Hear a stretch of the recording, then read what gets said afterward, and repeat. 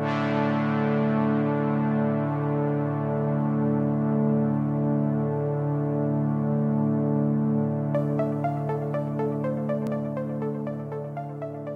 was deployed as an infantry team leader with the Army in the Kunar province of Afghanistan from 2008 to 2009. One night, we set in on an observation patrol to overlook a village that we suspected IEDs were coming out of due to a successful IED recovery a few weeks prior. My lieutenant gave me a new thermal imaging system called the Recon 3 that none of us were familiar with and were told me just to figure it out. I started messing around with the Recon 3 to see its capabilities, and I was surprised with the clarity of the images and the clarity of the zoom on it. I spent most of my time messing with the different functionalities and watching the village. I started to look across the valley to see what I could see, and that led me to look upon a spur that we had set in on, and I saw a very large heat signature at the top of one of those false peaks. I did everything I could to get as clear of an image as I could, suspecting that it was a group of Taliban huddled together around the light, as they tend to do in the mountains, when all of a sudden, the heat signature stood up as one being. It started taking steps parallel to my position and was covering ground quickly with ease. Its stride was slow and relaxed, but yet it moved with incredible speed. That led me to believe that this creature was indeed gigantic. It traversed along the landscape, and I lost sight of it along a neighboring spur. I did not believe what I saw initially, assuming that I imagined it and had never seen anything like it before in my life.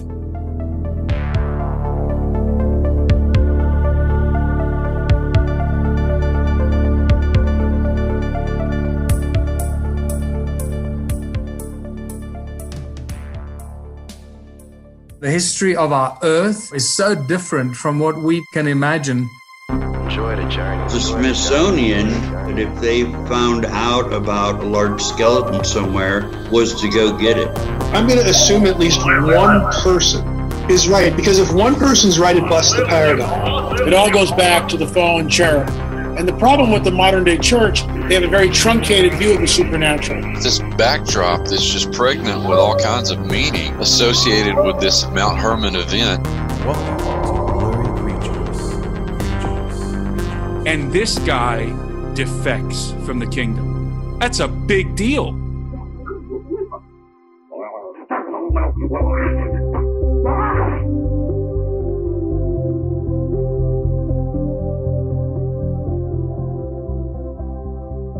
Luke, you're looking festive over there in your black hoodie. Okay, yeah, you and your Camp Nephilim shirt, dude. Very festive. Listen. We're the least festive guys right now. Is that what you have to wear when you enter the Bone Zone? You got to have the proper uniform on. I have to wear the shirt that says Camp Nephilim on it today because we're going into Nephilim territory. We got Tales from the Grid Square coming up. He's our new friend, and he's got a great Instagram account. He curates stories from the military about all kinds of weird stuff, paranormal things. That's in the Bone Zone because he's talking about ancient places and military bases and creature sightings and giant stuff. Dude, so he's got the military entrance into the Blurryverse. That's right. He found that military door. Not only did he find it, but he tells a great encounter. Nick's great. I'm excited about this one. He tells a lot of tales, everything from Bigfoot to giants to Dogman. We love it, man. It just gets blurrier and weirder, and appreciate all the people out there who take a chance on us and come on and tell some stories. Some real fun encounter stuff lately.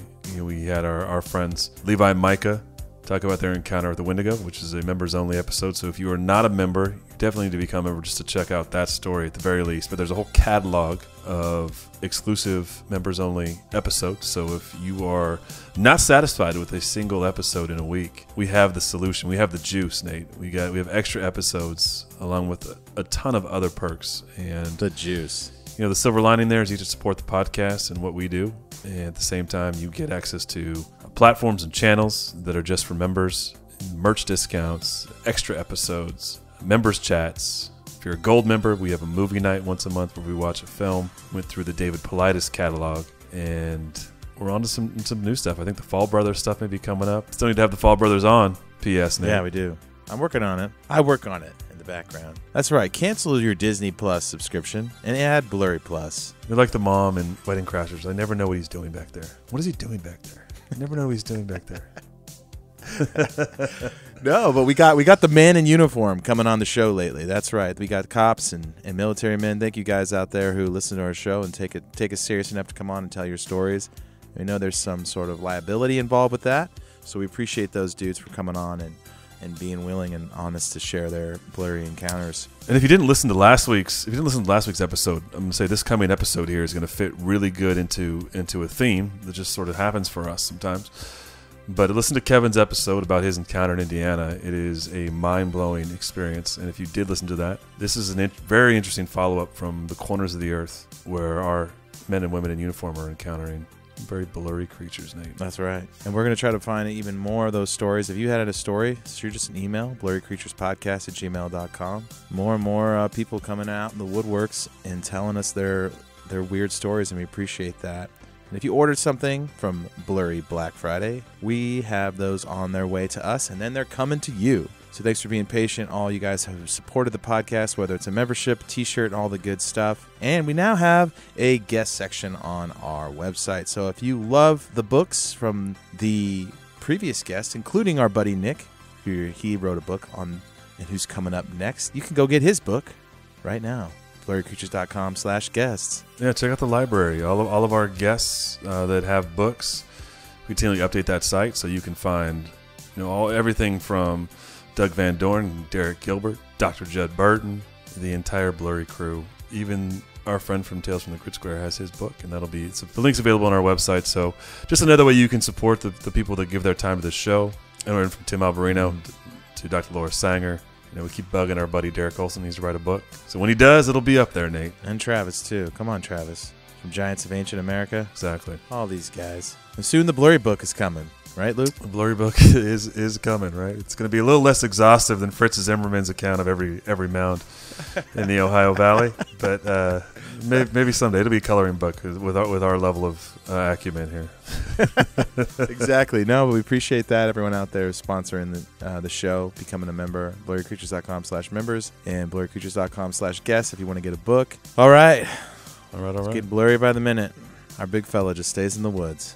Did you see my dad in the Bigfoot costume? Dude, I loved it. I have it now. I brought it home. Are you gonna put it on? No, you are. Oh, okay. I see how it is. I see how it is. You are, and we're going to go to Noah's Ark in Kentucky. And they're not letting you in. They're like, sorry, only 2x2 animals, and sir, you are not allowed in.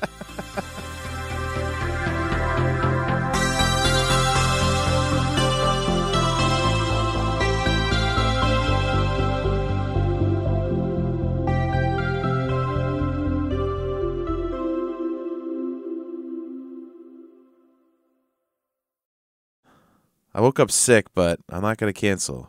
A little difficult to kind of schedule these meetings when I'm living literally across the Pacific. You're living in a terrible place, though. Oh, yeah. No, it's you can't beat Hawaii for the most part. Are you on Oahu or Kauai, or where are you at? I'm on Oahu, yeah. I remember when I was in high school, we took our senior trip to Hawaii. Remember, you could rent those scooters and just cause havoc. You still can. It's pretty funny. Yes, the military guys got mad at me. Yeah. You were just smooching with girls in the back of the bus. That's what you were doing. I was trying. No one wanted to smooch this ginger. But yeah, man, thanks for coming on. Do you want us to tell your name or no? Because you kind of hide your identity on your Instagram, so I figured. Yeah, you can use Nick Orton. It's like my it's been like my ghostwriter name or my pseudonym that I use. Or just Nick or Tails. Well, all right, Nick, that's good enough for us. Thanks for coming on Blurry Creatures in the wee hours of the morning over there in Hawaii. Can't say thanks enough to you for coming on our podcast. Last week we had an episode about someone who saw a Nephilim creature when they were a kid, and Kevin came on and told our story. And before that, really the only rumored encounter with a giant that was like infamous was the Kandahar giant in Afghanistan. Yeah. Which, is a military story, and that's kind of what you do. You curate military stories. People in the military send you their stories from all over the world. You put them in one location on your Instagram page, and you kind of share those stories. So thanks for coming on our podcast, and love to hear about maybe there's some other Kandahar giant stories out there that we haven't heard about. Oh, yeah, and if your listeners are listening, if they love blurry photos, I do have a few blurry photos that people have sent in.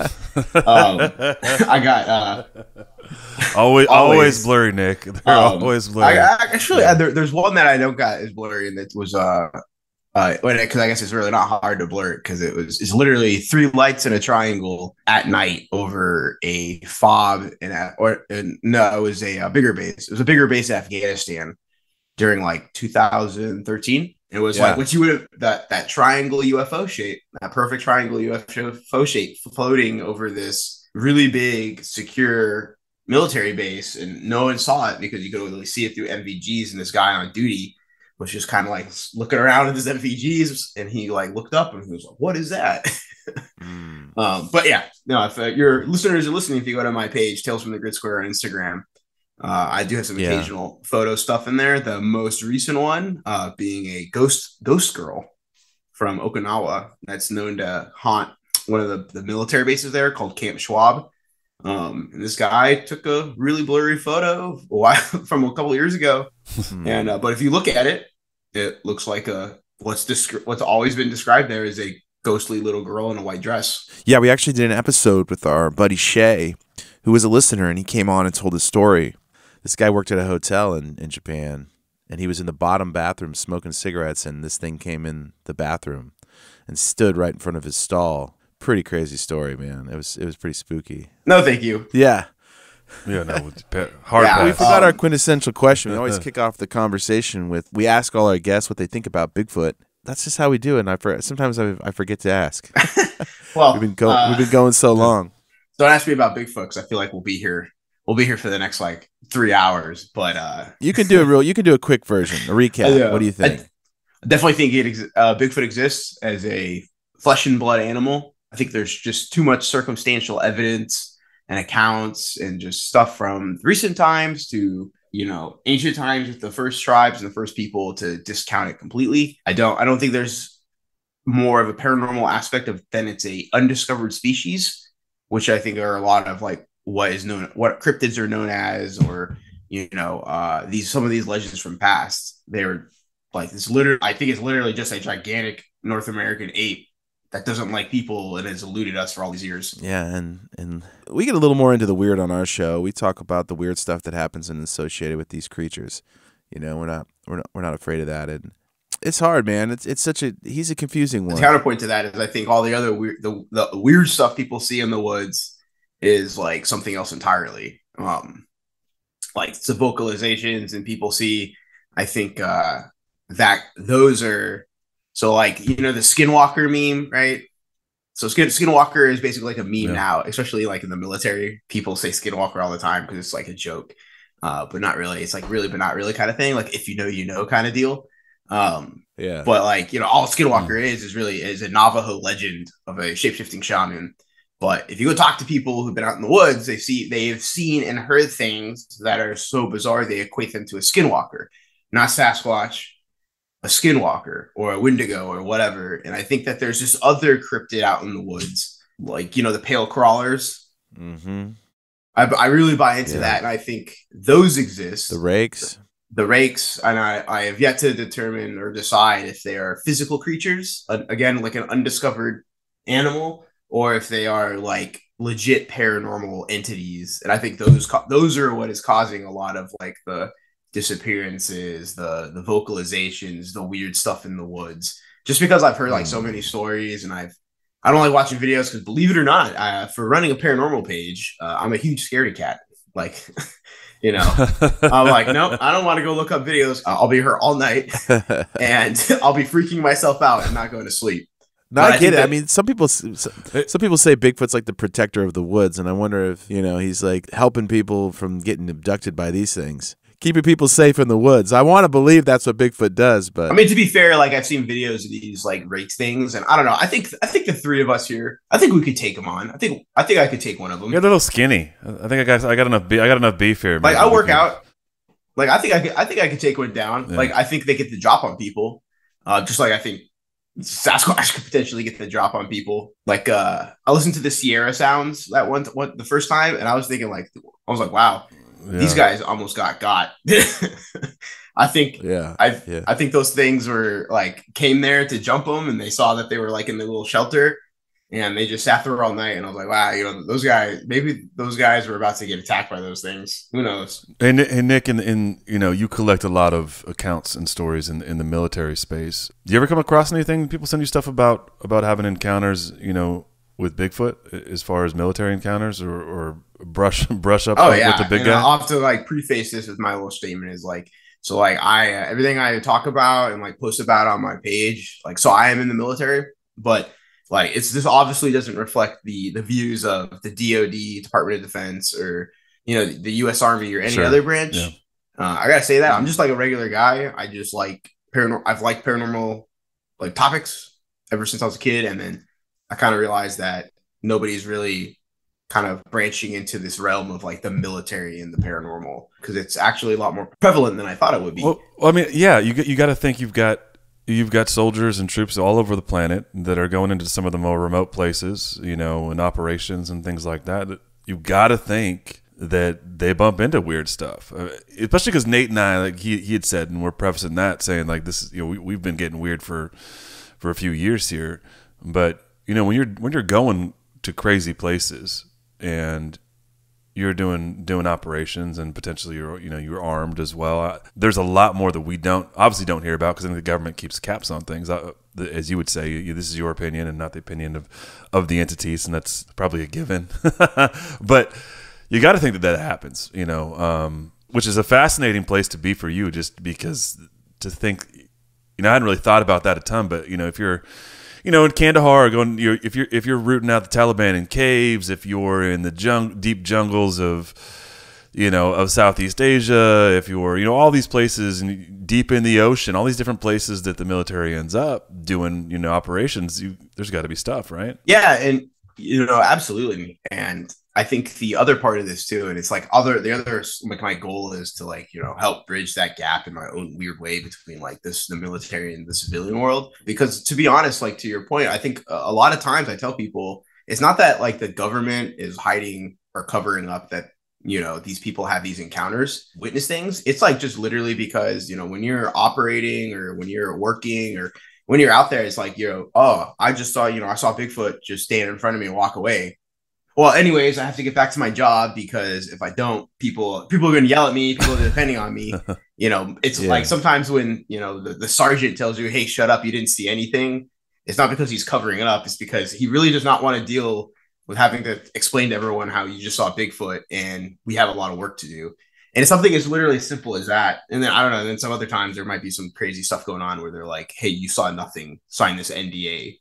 Well, yeah, people Right. don't understand like how many agencies there are and how many hands are tied for, one agency can do something and another agency can't. It's not as easy and cut and dry as the government. The more we get into our show. I mean, we just did an episode, just full disclosure, about a Navy chief who was on the USS Nimitz when they filmed that Tic Tac. And he said everyone knew what it was, but nobody felt compelled to say anything. They didn't want to talk about it. And this was 2004, right? And now, 2017, they're talking about UFOs, and they're bringing military guys on these shows, and they're saying, hey, this stuff's, we don't know what it is, but it's out there. But these guys have to keep a lid on it, for the last 20 years. And now all of a sudden they're talking about it. Well, and to your point, he said that they made everybody sign an NDA. Yeah, they did. At that point, and he was in the intelligence aspect of it, but he's like, yeah, everybody basically had to sign an NDA from the pilots and everything else to not say anything. But now the government has released those videos and stuff. There's certain things they can talk about because it's public knowledge. But and not only that, he said there were better recordings of that UFO, but they released ones that aren't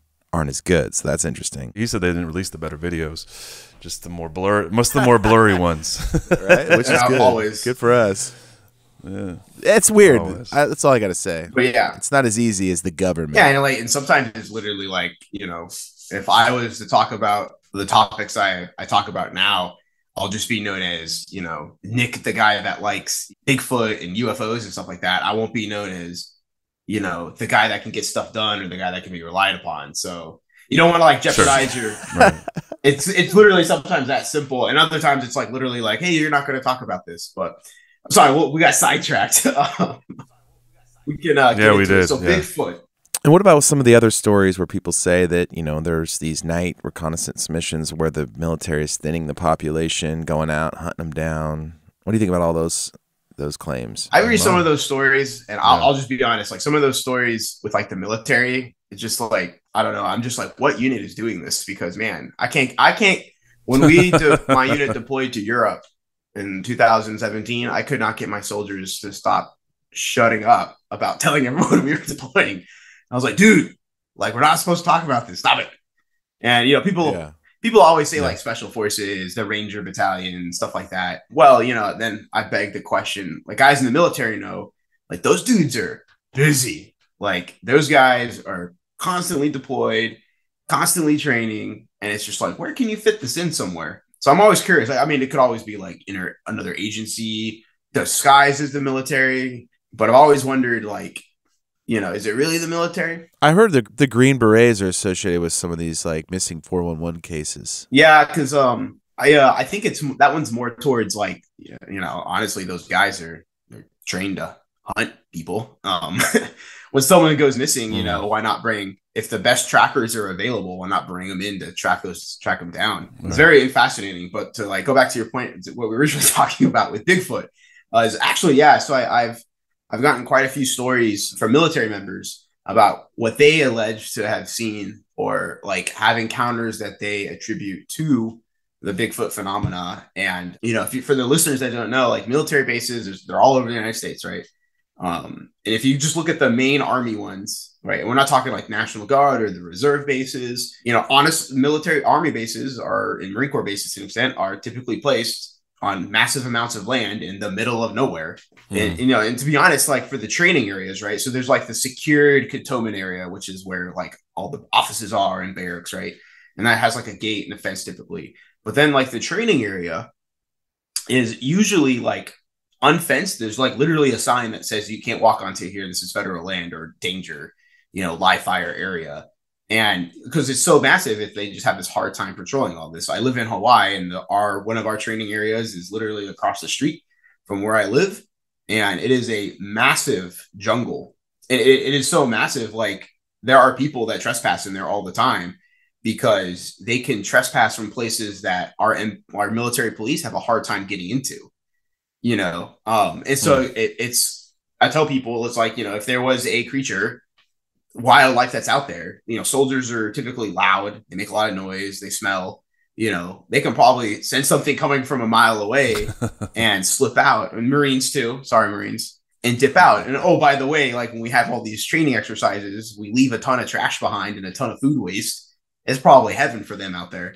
But yeah, I get stories all the time. Popular places for Bigfoot specifically, Fort Lewis and Yakima Training Center, which is up in Washington State. Fort Lewis has always, JBLM, Joint Base Lewis McChord, has always had this like, kind of legend of, Sasquatch being out there in the training area. How do you get these stories? It's all through Instagram right now because that's kind of like the easiest social media site. Would love to do like a podcast like you guys, but I'm still active duty. And unfortunately, my current kind of work pace and job and time zone difference prevents me from like kind of diving into this. So I do things through social media. Kind of got inspiration from another page called Battles and Beers, and he collects war stories. If you guys like war stories, and his is the same format. He's on Instagram. I solicit, or you can come message me directly or send me an email. You tell me your story. I ask you maybe a couple more questions or like whatever. To like we have a conversation to try to get some more details. And then I take that and I'll post it or I'll save it for later. And I'll tell the audience why I save it for later, but I'll post it on the page in like a kind of easy flip book format so people can read it. And it's really easy for people to enjoy. Or sometimes if I like the story and I think it's like a real mind bender or a mind boggler, I'll take it and I'll save it for the book series that I'm writing. And I have my first book out. We could talk about that at the end. Yeah. What are some mind benders? Yeah, tell us some of the best stories you've got. Some of the craziest ones. Drop some on us here, Nick. So if you were, I always preface, if you guys, we were talking giants, so I will bring up the first kind of like mind bender story I got, and I'm not. It's pretty mundane, but I'll just go ahead and read it for you guys. So this is the story. I was deployed as an infantry team leader with the Army in the Kunar province of Afghanistan from 2008 to 2009. One night, we set in on an observation patrol to overlook a village that we suspected IEDs were coming out of due to a successful IED recovery a few weeks prior. My lieutenant gave me a new thermal imaging system called the Recon 3 that none of us were familiar with and were told me just to figure it out so I could pass on that information I learned about it to the other team leaders.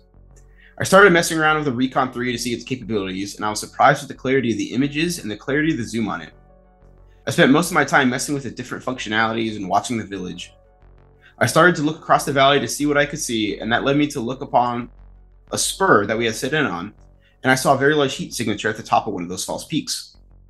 I did everything I could to get as clear of an image as I could, suspecting that it was a group of Taliban huddled together around the light, as they tend to do in the mountains, when all of a sudden, the heat signature stood up as one being. The trees in that area grew to be about 10 to 12 feet tall, and this thing was as tall, if not more elevated, than the trees that surrounded it. It started taking steps parallel to my position and was covering ground quickly with ease. Its stride was slow and relaxed, but yet it moved with incredible speed. That led me to believe that this creature was indeed gigantic. It traversed along the landscape, and I lost sight of it along a neighboring spur. I did not believe what I saw initially, assuming that I imagined it and had never seen anything like it before in my life. I didn't tell many people about it when I was deployed or even in the Army later, and I kept it to myself thinking it couldn't have been what I saw.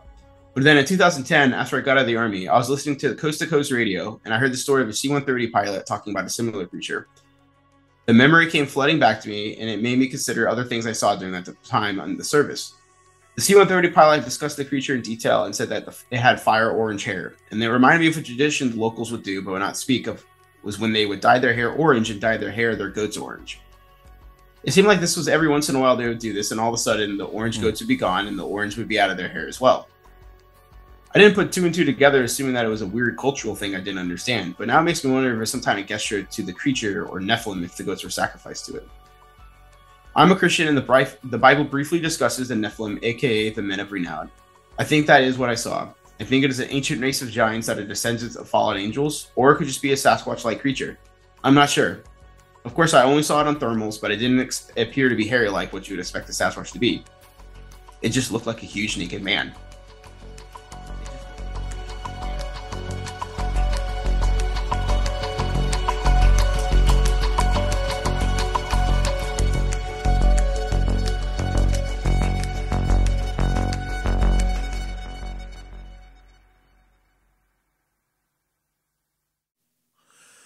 Dang, I like that. Yeah. There's some nuggets in there. Oh, yeah. So they dye their hair. I never heard that before. So I looked it up, and so in Islam, I think I'm probably gonna get this wrong again because it's early.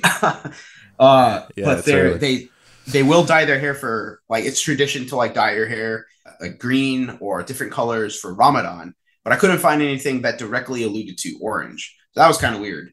And like that story is funny. So I actually have other giant stories that are like almost exactly that. Unfortunately, they're kind of boring. They're just kind of like, they're literally just like that. Like dudes are sitting on like patrol. Give us a couple more. Okay, I'll have to pull some of those out. I'll give you a.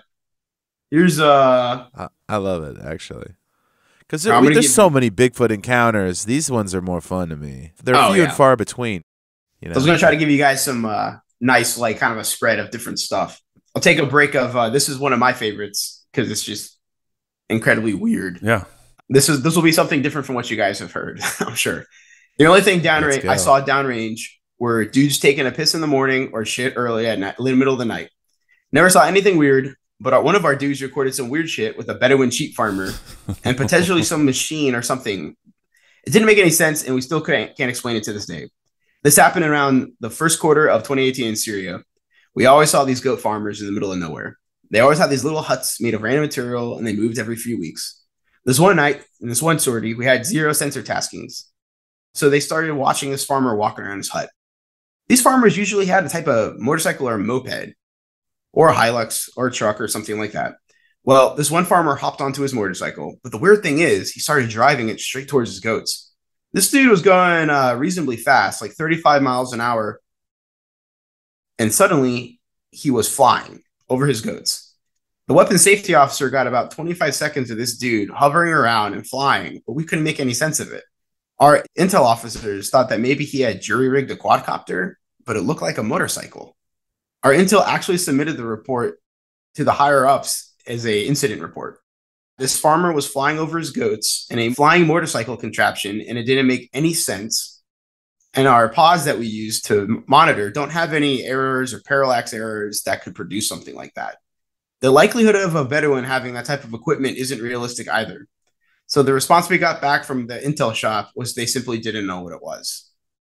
So somewhere out there, there's a Bedouin farmer watching his goats with his flying motorcycle next to it. Dude, that's wild.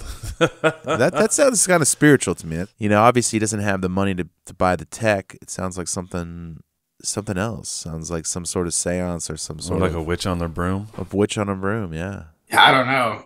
Yeah, I actually ended up calling that guy to talk to him more about it, and he was like, "Yeah, we all sat there and watched this guy." And if you go look up like quadcopter motorcycle, there's one in like Dubai that they built. Of course, this thing is like almost $1 million, or I think $1 million. Yeah. No Bedouin's got, unless he's sitting on an oil field, has got a flying motorcycle. I don't know. Maybe Tony Stark is out there, as a Bedouin farmer somewhere in Syria walking around, Yeah.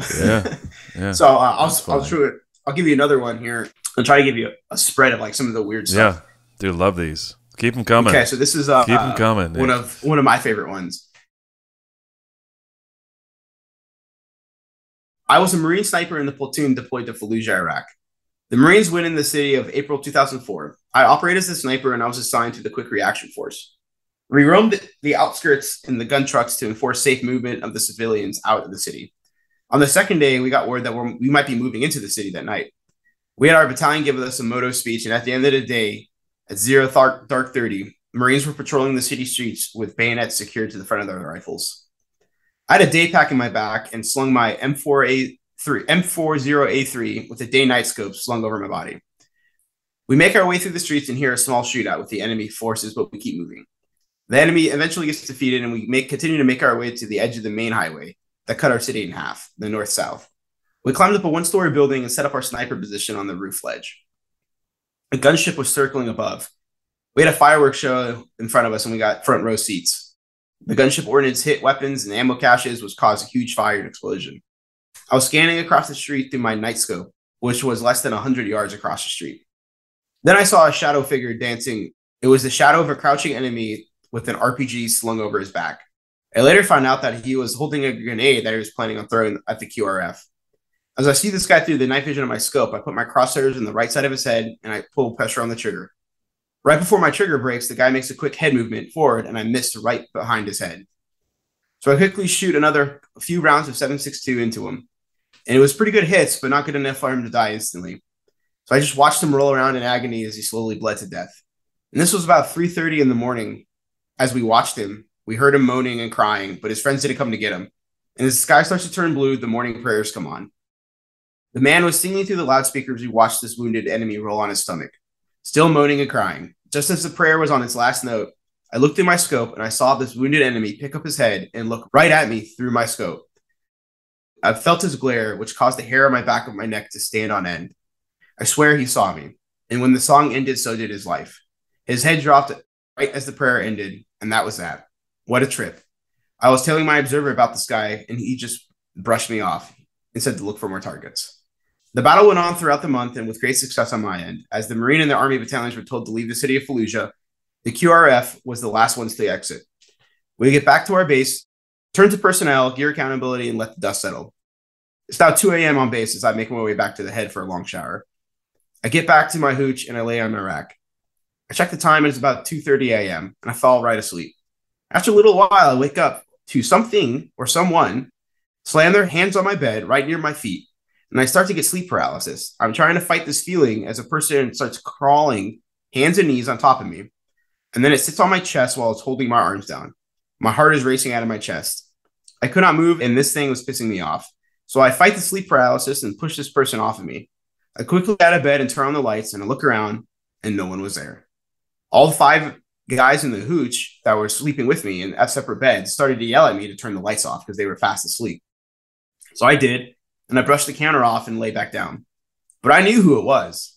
It was the spirit of that first enemy I killed on that first night. He paid me a visit that night to scare me, and it almost worked. I brushed it off, and I went back to sleep. Wow. It's a freaky one, right? Dude. Creepy. Dude, that's gnarly. And those are like those weird stories from like combat that I'm trying to capture. And I tell people like, look, I don't have time to sit there and check all the the facts and whatever. And so like, to the naysayers, it's like, hey, look, at the very best, take these stories as true. I mean, because I can't verify them, but at the very worst, you can just consider them entertaining fiction. Like, I was not there with that guy. I don't even want to betray my age here, but I was probably like in middle school at that time, maybe.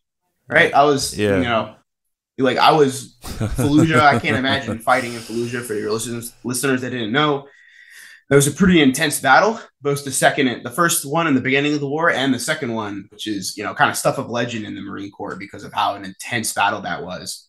And I'm still exploring kind of like that realm because I've heard that there's some weird stuff that happened during that battle as well. Yeah, I mean, you can kind of smell real quickly if they know what they're talking about. If they're making something up, if they don't know the terms, and they don't understand like the whole environment that you get as being in the military. We kind of do the same thing on our show, Nick. Like we hear a lot of stuff, and sometimes if it's just too crazy or weird, it's like I don't know.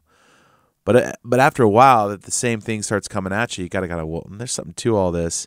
Your mind expands, and the weirder stuff is available. But I like those stories, man. And that's a cool place to be. And the military doesn't probably kind of bring the people in that are making up stories. It's not that crowd. I mean, people do, unfortunately. Some people are very bad storytellers. Like I'm also very well versed in like internet culture, and like I've the creepy pastas, and I used to browse 4chan a lot on the paranormal page when I was a kid. And like I notice when people are trying to parrot me some information. So I try to do my due diligence of like, thanks for sharing, bro, and kind of pushing it to the side. Or for the most part, like I let like kind of like the audience kind of give an input. And maybe when they're on that training mission and they heard this shrieking in the woods, they thought it was a woman. It was really a fox. Yeah. Or maybe not. It was like the first time I heard a doe bleat in the middle of the night, I thought it was like a ghostly woman coming to collect my soul. I was freaking out. Yeah, I got a fox that lives in our backyard. Yeah, I know what that sounds like. Yep. And then I started hearing them all go off at once, and I was like, oh, that's what deer sound like. But I have a video of Marines in a place somewhere in the West Coast that depicts what kind of like one of the legends they talk about there. It legitimately sounds like a woman screaming in the woods, like just like I don't know how to describe it. And like I've heard cats, foxes, I've heard all recordings of owls. I've heard like like big cats. Like big cats always have that like I don't know how to describe it. It's like a draw at the end. Yeah. When all you gotta do is listen for that, and like once you hear it, like yep, that's a cat. And all cats do it. And like this one, mountain lions like do have that weird. Yeah, being from California, you get a weird bellow it just sounds human. It just sounds like a woman bellowing and screaming, and like it's very strange. And then if you get into that base that they're from, it lines up with what people experience and people see out there. So and maybe it is Sasquatch. I don't know. I love it. Not that giant that guy saw through the scope, 12 foot. With the trees were 12 foot, and he was. That's what he estimated, right? Mm-hmm. Dang. Yeah. So we the story we told this week was about a 14-foot guy that he saw in trees, but that was in Indiana. So it's wild, man. We hear these stories, and we emailed him for a long time just to make sure, And I think, like you said, there's just only so much time in the day to try to vet these stories. I mean, obviously, if you're coast to coast, I don't know, maybe you have a little more time. But for the rest of us, we're just like, hey, do with it what you will. What do you think about this story? Is it good? Yeah. Bad? Who knows? And you're absolutely right. And that's like, honestly, all you really can do at this point, because, we may never have the answers, but, we can kind of start getting there. Maybe we can start like encouraging people to talk. Yeah, we've heard a lot of rumblings in Afghanistan and giants. It's cool to get a couple stories about that, because that's what everyone seems to know. Yeah. Oh yeah, and like I've come to learn. I never really deployed to Afghanistan. That wasn't like in my story to do so. But talking to people who did deploy there, they all kind of unanimously agreed to me that without talking to each other, that is such a weird place. Like, to the locals, it's a weird place. It's an ancient place. It's there's stories of giants, like the locals talk about it. There's stories of like what we would consider like Sasquatch, Dogman, And and some of the what's the other one, like the jinn. If you go look into the stories of the jinn there, in places like Afghanistan and Pakistan, the jinn aren't ghosts. They're not like these paranormal things. They're like fact of the matter. Like when the villagers say there's jinn there, they really mean it. There's something there that is an evil ancient spirit that just don't mess with it. It'll leave you alone, but if you go there and mess with it, it's going to mess with you. I've been to Kabul. I went in 2017, so I've been to Afghanistan. I could tell you, like, the atmosphere there is weird in general. And I didn't get out into out into the bush or out, it wasn't on any fobs. It wasn't with the military, but just being there, you nailed it. There's something very ancient. It's super like mountainous and rugged. Once you, even surrounding the city, it's this wild, rugged place. Like it is, and there's just something there's an air there it's heavy. It's just I can't imagine being deployed. I have friends that were deployed. I've got a few buddies that were there multiple times, and not surprising that there's strange things that happen. It seems that we have things that happen in the remote parts of this planet, and the more remote you get, sometimes the more weird these things are.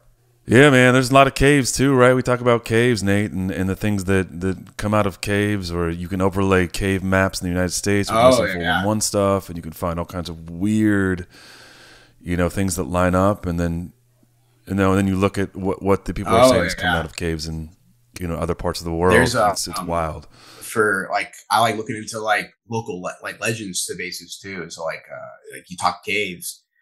There's a lot of Marines that are stationed on Camp Pendleton, and in California, there's all these little sub camps within. Camp Horno is kind of the one that's close to the water. It's like if you're driving up to San Clemente, it's off to if you're driving up north to San Clemente and you pass, you start getting in the middle of nowhere and the ocean's to your left. Camp Horno, you eventually pass it. It's like not marked on your right. There's just this big Marine camp out there in the middle of nowhere, and a lot of the Marines out there talk about how the Horno Skinwalker, how they've seen and heard this weird creature out there, and that there's all these caves that the Marine Corps has like not really designated, but like people have found supposed entrances to them. And, some of the Marines out there think that there's like a creature that lives in these caves, or creatures that comes out. And I even talked to a squad. There's a squad out there called their moniker is the Skinwalkers. And I was like, oh, that's really cool. I was like, why'd you guys choose the Skinwalkers? Because there's other squads and units in the Army that use like Wendigo or Bigfoot because it sounds cool. And they told me, though, it's because their squad leader claimed that he had an encounter with a Skinwalker as a child, and that the Skinwalker had been following him his whole life. And they said, like, one night in the field, they started hearing these like weird noises and these like screeches and growls, and they saw this human head, well, not human, but this pale white head pop up and look at him from the bushes and then pop back down. And the squad leader, matter of factly, was like, yep, that's the Skinwalker I told you about, guys. This just follows me. And from then on, they've been known as the Skinwalkers. It's like kind of like, oh, like what? Well, people don't understand some of these. See, it makes me think, it's like, why are these military bases where they are? Why are they, why are a bunch of military operations in these remote parts of the world? What's actually the reason that they're there? Because, if you look at Camp Pendleton, it's literally right off the coast of California next to Catalina Island. It's right there. And there's a lot of UFO activity. And if you look into the history of Catalina Island, they dug up a bunch of giants there. There's supposedly an underground megalith right in the water there too. It makes you wonder, like, is the military actually like looking out for some of these? Is it building sites around the world? Is it in places where there was ancient megalithic structures and there's paranormal activity that's been going on since the dawn of time? I tend to think that they don't tell the guys on the ground all the information, and some of the higher ups to know, okay, we're here to watch this thing, make sure this doesn't get out of control. Yeah. You could honestly be onto something just because of some of the stories I get from the sheer volume of service members. It kind of begs the question. A crazy place for your listeners. I actually wrote a whole article on it for the Lethal Minds Journal, which you can find on Instagram as well. But Fort Campbell is all the soldiers like just kind of know and say that the training area is haunted. and like they see ghosts. There's even a road called Ghost Road because people driving down it have seen so many apparitions and like shadow people. But kind of like one of the hidden stories there everybody talks about is Dogman. There's a lot of soldiers there that report seeing literally this like giant wolf-like creature, or hearing these howls and growls in the middle of the night, or seeing these big red eyes staring at them from the bushes, feeling these overwhelming sense of dread, like you need to leave. And I actually was able to, like, I had a bunch of soldiers message me, and I put 2 and 2 together, and I realized that all of these soldiers, these 5 soldiers, were from the same exercise on the same night, telling me the same exact thing. Of what they saw was a giant wolfman creature that was trying to get the drop on them in the training area. And actually, I couldn't talk to the guy. I could not find him because he got out of the army. So if you're listening to this, please contact me. But supposedly one of these soldiers witnessed another soldier get grabbed and dragged through the woods by this creature that actually was like, it was flesh and blood because it tore his uniform, like with perfect claw marks. I'll give you the first story. I'll have to, it's pretty long if I read the whole, we might be here for a minute if I read the whole article. It's fine. I think it's fascinating. If you got 5 people talking about a wolfman, dogman, werewolf sort of thing, that's a lot of witnesses. Yeah. That's the only thing I've seen in my life, Nick, just to give you a little heads up. I saw one of those as a kid. Kind of blocked it out till later in life, until I heard a lot of people like coming on podcasts talking about, I'm like, wait a minute, I saw that. I thought I just imagined it, you know? Yeah, because like, I know. So I have a theory to this too. Before I read the stories, is I did some research, and so I know I'm sure you guys watched Tony Merkel's YouTube video that he did for Legions of Legends about the Dogman, right? Yeah. So something that like instantly stood out to me. I mean, honestly, for the viewers who haven't watched it, watch it 'cause it's super fascinating because you get to let's hear the witness and kind of see how he's reacting. And then just honestly, the last 5 minutes are some of the most like bone chilling things I've ever heard. So I don't want to spoil it, but one of the things that these guys kind of all described at first was when they saw the creature, they described it as having antlers. Right. And I was like, well, what do you mean by that? Can you describe more of what you saw? And they started describing the face. I'm like, well, so was it more of like a wolf or was it more of like a deer? And they were all like, it was a wolf. And then suddenly they're like, it looked like it had antlers. And then all of a sudden it didn't have antlers. And I kind of like started putting 2 and 2 together. And I was thinking like, you know, these guys, could it have been a skinwalker? Like or the spirit, right? So the Trail of Tears did actually happen at, you know, and if you guys didn't know, that was like more or less like the kind of a really messed up period in American history where we forced all the tribes from the East Coast, and it's more or less a death march. And it went all over the United States to what's now known as the reservations across America. And it did pass through Kentucky and where Fort Campbell's training area is now, or Fort Campbell is. So tons of dark negative energy, spooky stuff. Like, I don't know. Maybe it could be a remnant of the spirits out there that, you know, the cursed land, very spiritual people. Maybe Dogman is just a manifestation of these first peoples and like their suffering and like their anger and whatever. I don't know. It's very interesting, but I'll go ahead and get into it. So it's funny enough, I have 5 stories. No, this is 4 stories here. The 5th man, he didn't want to kind of go on record, but he more or less kind of backed up everything the people were saying. So I'll start with the first story. So this first story takes place. This guy was a scout. So he was in the same exercise. And as the scouts, he went into the training area first, right? So the scouts go in first. They go ahead of everyone. So this is what he saw. So while I wasn't in 1502, that's the infantry unit that those guys were in, I was in the Cav Squadron of the 2nd Brigade. During the November 2017 FTX field training exercise, we were conducting an area recon about 1.5 kilometers southeast from the training town called Cassidy. It was around 2 in the morning. We were sitting around waiting for further orders. And as we reached our line of advance, that's like kind of like their limit of where they need to go. While sitting in the truck commander position, monitoring the communications, a presence began to emanate 2 meters in front of our truck. And by presence, I mean a black mass. It was darker than the surrounding nighttime environment. And it was a cloudy night with little illumination, and we could still see this black mass in front of us. That was undetectable by NVGs or thermals, and was only visible to the naked eye. Everyone in the vehicle confirmed they saw something in front of us with their own eyes. My gunner tried to pick it up on thermals and NVGs, but couldn't. Everyone in the vehicle felt like we were being stared down by this black mass in front of us and wanted us to leave. We could feel the eyes on us. After about a 30-second standoff, this presence just vanished into the woods. And while I didn't feel threatened by it, I never felt that any soldier was the baddest thing walking around the back 40 after that. The back 40 is the training area. So now we get into the actual story. So this is the first gentleman that sent me the story that got me onto this. And so now this is the next three are from the same unit, same battalion, in two separate companies, but they were all next to each other when they saw this. And so I'll just see how, like, you can see how similar the stories are. I'm stationed at Fort Campbell, Kentucky. The training area we have is called the Back 40. Thousands of acres of ranges and training sites. My story takes place in the Back 40 near a makeshift town called Cassidy. It's located in the middle of nowhere, surrounded by forest and thick underbrush. And at that time, it was mid-July, so everything was in full bloom.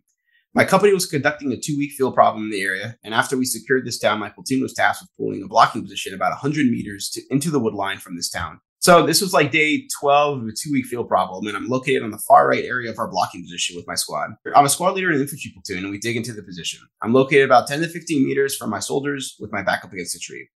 Darkness sets in the Back 40, and the guys are tired. My team leaders are doing their checks to ensure the guys are awake.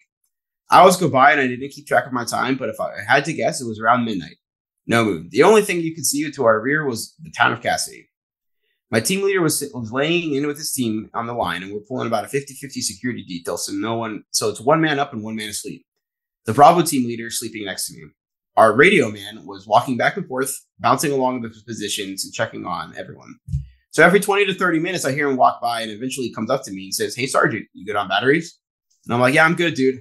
So hearing him walking by so much, I get used to hearing the movement around me. But so then I hear something, and without even thinking about it, I ignore it, thinking it's my radio man.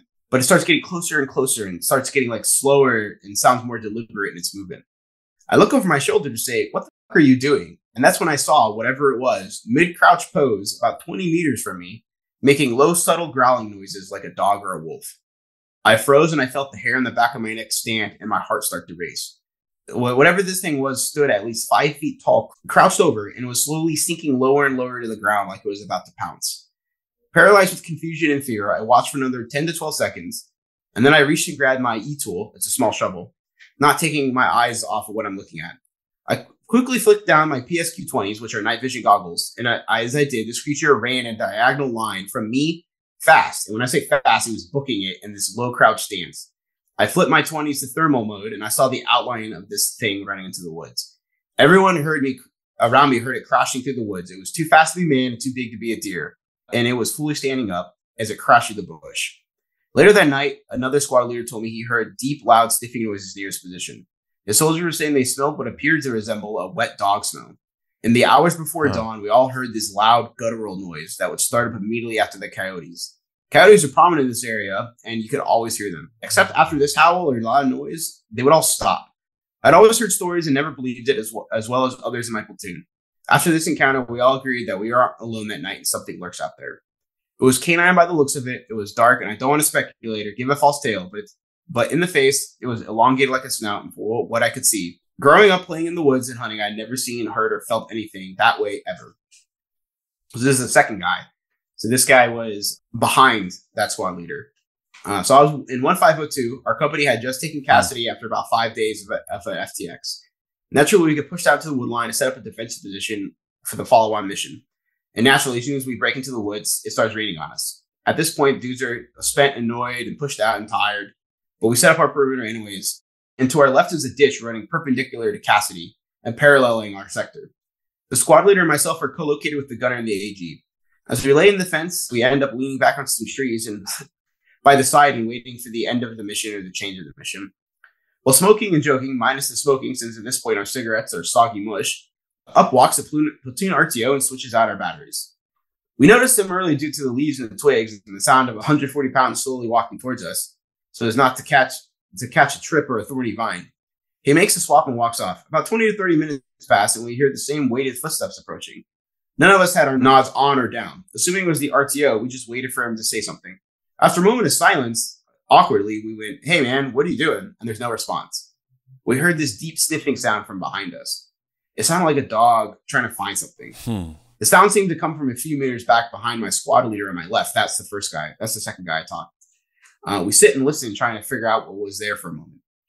Then immediately the sound of leaves and cracking breaking towards us. And we hear this heavy sniffing between me and my assistant gunner. And it catches our attention. Immediately, we both drop our nods and flip around and see what it was. At this point, we hear the source of the sound barrel into the woods on our right, and it sped down deeper and deeper into the wood line. All of us sat there dumbfounded what happened, and we concluded it was too heavy to sound like a coyote. Its steps sounded more like sprinting on 2 legs rather than 4, so we ruled out a hog or a skunk or whatever. So we concluded it was the dogman. I'll note that we were all aware of the dogman, be it in the back 40 or the land between the lakes. The funny thing was, our company first sergeant was super into the lore. And as you guessed, we mentioned it to him, and we got some huge backstory, mentioning that the stuff about the land between the lakes, and stuff that happening all the time in the training area.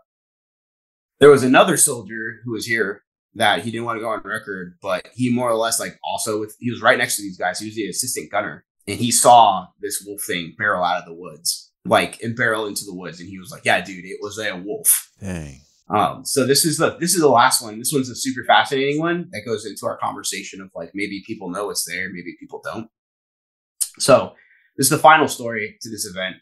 So I'm with the 101st Airborne's 1502 Infantry Regiment. There are rumors and superstitions among the infantry about skinwalkers and old Native American spirits. The Trail of Tears runs right through the base, and there are tons of unmarked graves that the Army has either ignored or forgotten about due to the lack of funding.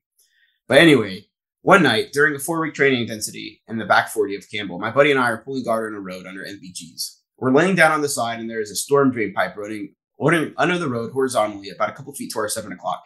It's dark, like drizzle, and about 2 in the morning, and I'm watching the road one way, and my buddy is watching the other way for enemy. Next thing I know, my buddy is rolling around, hooping and hollering about something touching him. It grabbed me, bro. Holy shit. It grabbed me and tried to pull me into the drain. Not exactly sure what was going on, but I peeked my head into the storm drain to look. All I heard was grunting like a boar, and then the distant but sound of human feet slapping the concrete as it ran. I stepped back from the drain and aimed my MVDs across the street towards the exit of the drain pipe while my buddy crawled away. What I saw standing across the road in the tree line 75 meters away from us, I can only describe as a legit dogman. It was 8 to 9 feet tall with the head of a canine, the body of a wolf, and it was standing on its hind legs. Broad shoulders, and I couldn't tell if the hair was dark or with leathery skin. But I did see the ears, pointy and large, almost elvish-like. What stood out to me the most was when I was looking at it under nods. The eyes were glowing. Upon seeing it, I yelled and let off a burst of sim rounds. I'm not going to lie, it scared the complete shit out of me. The dogman turned and disappeared into the woods, knocking down trees as it went on all fours and ran away. It snapped several smaller saplings in half as it ran away. 6 to 7 nights after that incident, I was behind my CO and my company RTO under nods again, walking through the thickest shit you have ever seen in your life. And I mean thorn bushes 10 feet tall, thicker than concrete. The whole company gets separated, and I remember hearing it howl in between the platoons. So much so that the CO called up on the net to ask who the hell is making that noise and what is it. No way it was a normal animal moving through that type of brush we were all in. It was freaky. Some of us were later called into our first sergeant's office, and we retold the story. He basically told us to keep it to ourselves and never say anything about it to anyone. But I honestly still think about it, and I can see the eyes. Wild, right? That's wild. And talking to a lot of those guys, all the soldiers kind of even when they're back in their training area, their barracks, and they're on the edge of this training area, and they all hear the howls, and some dudes see eyes staring at them from the forest, hear stuff, smell it, and some of the command's just hey man, just don't talk about it. Whether that's because they know it's there, or they're just we really don't want to deal with this right now. It begs the question, is there something out there, and is it it's obviously a physical threat because it grabbed a dude and tore his uniform. Yeah. I don't know. And they're told not to talk about it. And you gotta have some stones if you're some creature like that. It's not you're messing around with military people. Or anytime. So here's a red flag for your viewers. Whenever you hear these stories about guys are on a training, they're walking around with live rounds on a training mission, that's a huge red flag. Because when we're doing training scenarios, all because you give someone a gun with bullets, someone's gonna end up getting shot on accident. Yeah. On purpose. There's people like that. But so when we're in the field, you've probably seen it, those little red things, little yellow things on the end of the rifles. right? So that's where if we shoot blanks, which are just basically, that's the sim rounds. It just makes a loud noise and a flash to simulate like kind of like the rifle firing.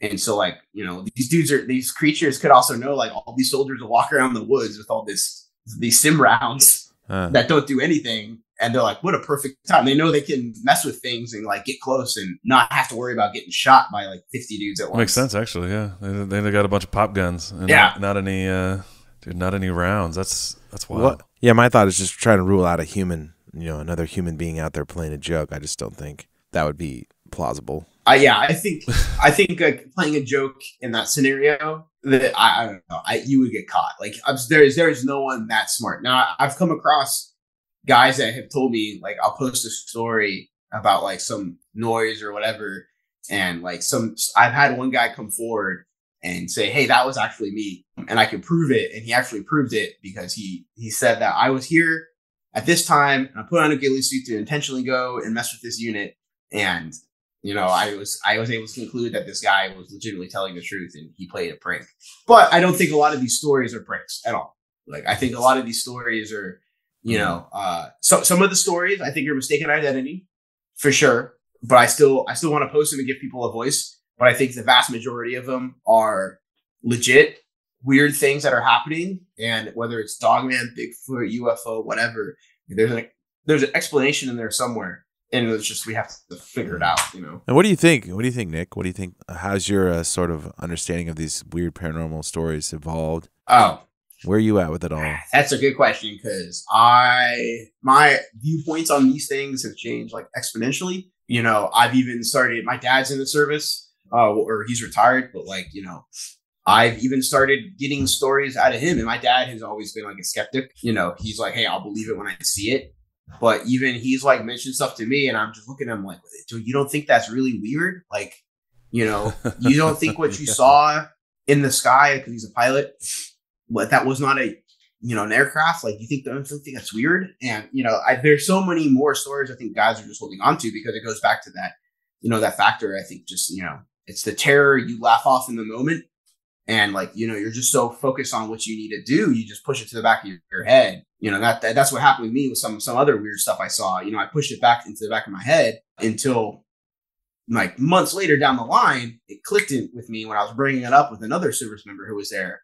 And we both found out we had a shared experience. And that's where it got the ball rolling for Tales from the Grid Square, was like, you know, there are these experiences out there, but like people just kind of push them aside to the back of their head. So like, let's see what we can pull up. And man, if I pulled up some stuff, it is definitely, I sleep with the light on in my house somewhere, because, you know, I don't, it's just like, like I said, I'm a huge scaredy cat. I'm very superstitious. And, you know, I think, especially out here in Hawaii, if you guys didn't know, out here in Hawaii is extremely spiritual, extremely like, you know, there's a lot of haunted places out here on the island that you just simply can't get to because they're like deep in the jungle, and the locals don't want to take you because, you know, if you ask some of the locals, they'll tell you the activity is demonic, which is insane. But like, you know, I have dudes here that have experienced things and seen things, you know, that I don't want to divulge too much, but I work very close to like there's a famous picture of Pearl Harbor, right? And then there's like the Wheeler Army Airfield was the first place to get attacked. There's a very famous picture of some buildings on fire, and I used to literally work in the building that was on fire in that picture, you know, and of course they rebuilt it, but that hangar that was bombed and set ablaze and killed all these army personnel, that used to be literally my office, you know. And so there's all sorts of like weird connections. Like Fort Sill is built on an Indian reservation. There's grave sites all over Fort Sill. Yeah. There's also a hidden history on these army and military bases and Navy bases that, because we're just really bad, honestly, about recording our own history that's forgotten about. Yeah. You know, and so it's like, I like that niche subject and trying to bring some of this stuff to like, you know, awareness and, you know, in my own way, kind of capture veteran stories and like record them.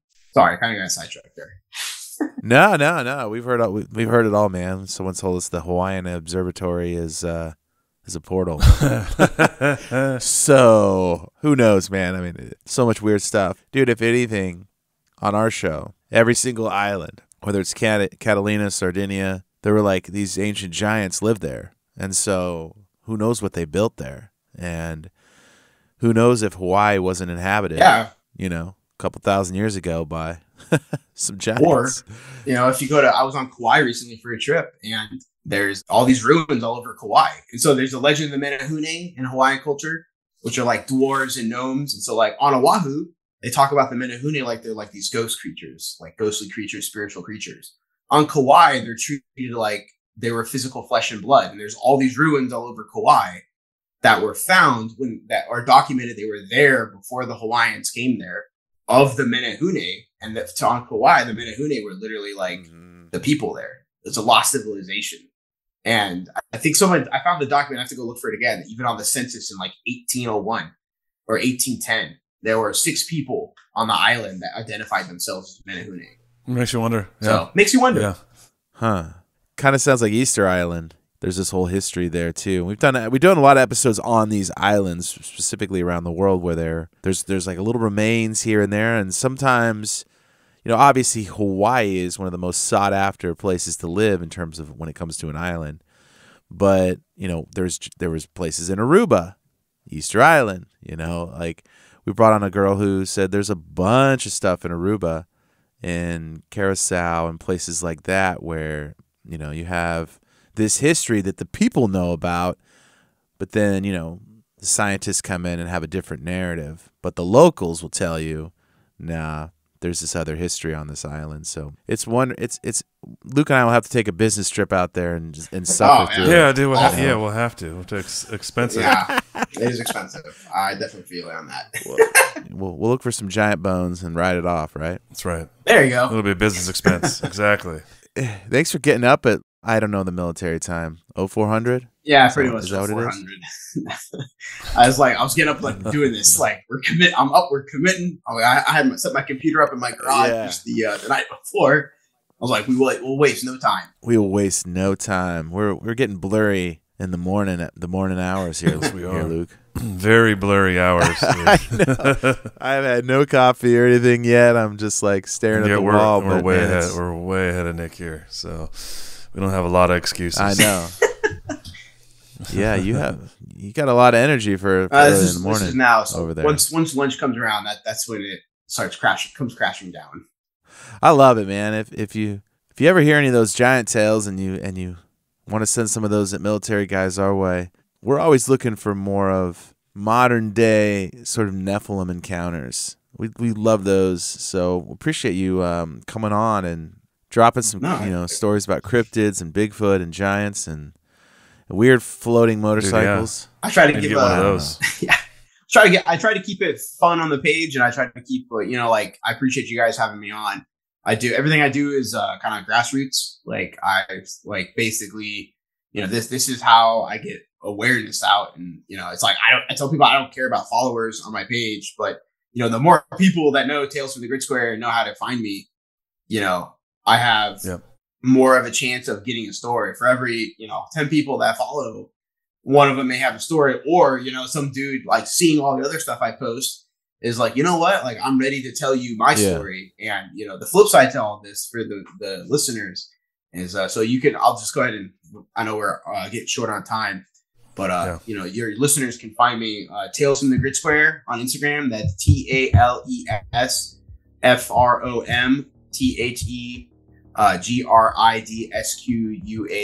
Tales from the Grid Square on Instagram. That's where I primarily do all my business.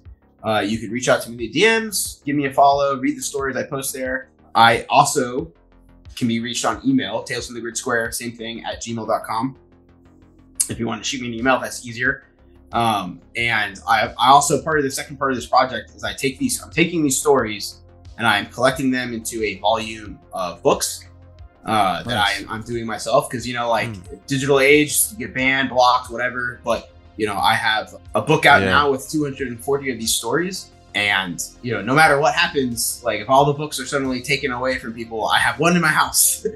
So it's on paper, and in my opinion, it's documented. Hard copy.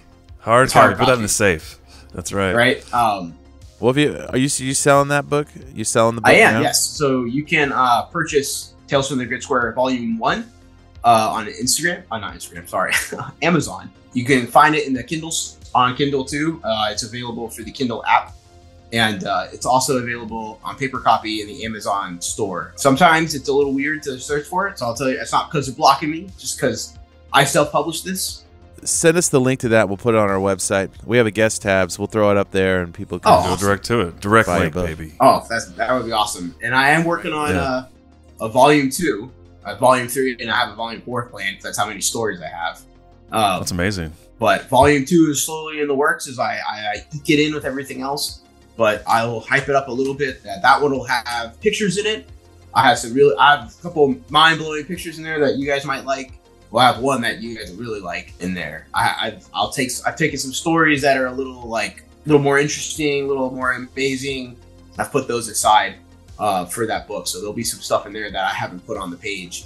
And I make sure it's edited, and make sure I do it all myself. Put a lot of work into this, so I deliver a product that is enjoyable, readable, and that people can, read again and again. So awesome. Yeah, man. Love it.